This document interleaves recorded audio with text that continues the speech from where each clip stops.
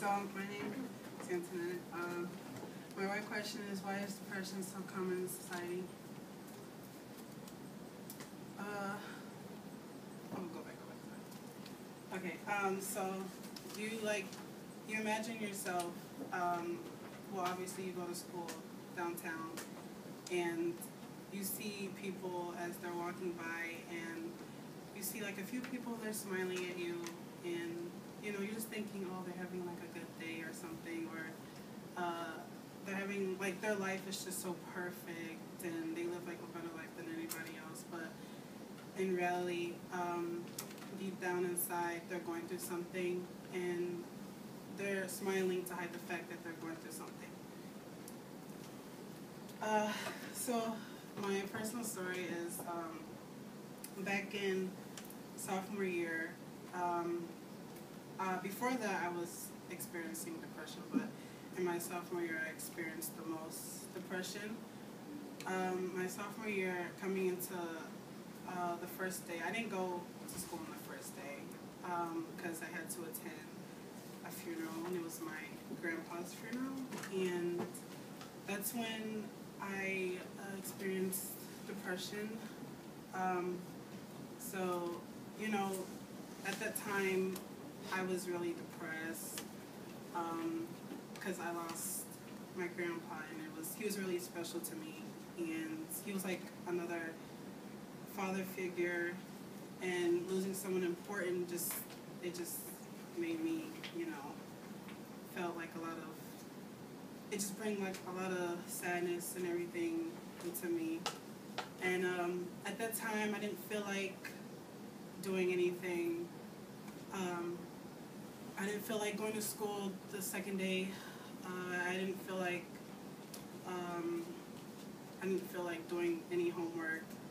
I basically gave up at the time, and I had told, you know, some friends, and they figured out on Facebook, and they saw it and everything, and they were just like, are you okay and everything, and everything's gonna be fine, and you know, just, you know, don't do anything, you know, I wouldn't do. And you know, I just told them, you know, I'm fine, but really I wasn't.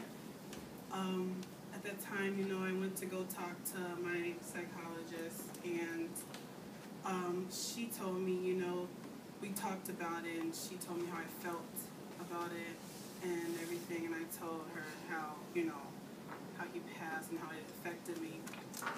And she told me, you know, did you feel like committing suicide or whatever? And I lied and said no. But I went home after talking to her. I went home, and you know, I actually did thought about committing suicide, and it was a very hard thing to do. You know, I told myself, like, you know, what's the point of trying now if I lost someone so special to me, and you know, I shouldn't even be here anymore. You know, I should be up there with him. And I just thought about like killing myself that night. But then, you know, something just hit me and told me, and my grandma came to me, and she told me that, you know, everything's gonna be okay. You know, I know how close he was to you and everything. We just sat down and talked about it. And after talking to her about the situation with my grandpa and everything, you know, going through the funeral and stuff like that, you know, I was like, oh, okay. So, you know, not only, you know, am I doing it for him, but, you know, I also got other family members I gotta do it for. And so, you know, I just came back to school. There were some problems. I was still depressed, but, you know, I came back to school ready to grind back again and not give up, because I know that I still have a future and I still have goals to accomplish.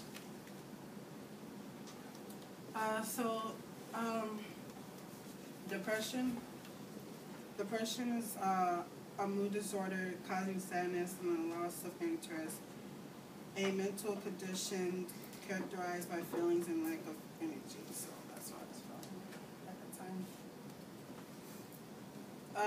So I did research, and I found out that depression is mostly caused in high school and college students, and how college and high school students are affected by depression. Second research was they a researcher feels like that depression is like a mental disease. It's like a mental illness. You can't.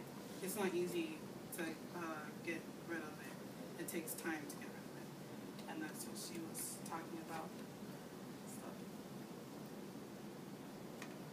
So my solution after my health question is, how can we manage depression? So after talking to two psychologists, they gave me some solutions on how to deal with depression if I ever become depressed again, and what should I do instead of thinking about suicide. Joanna, my first interviewer, she told me how like she likes to go on bike rides,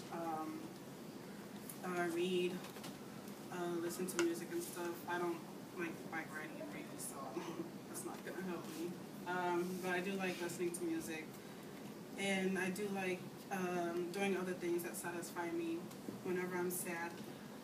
Lorna, she's the same way, but hers is a little more fun.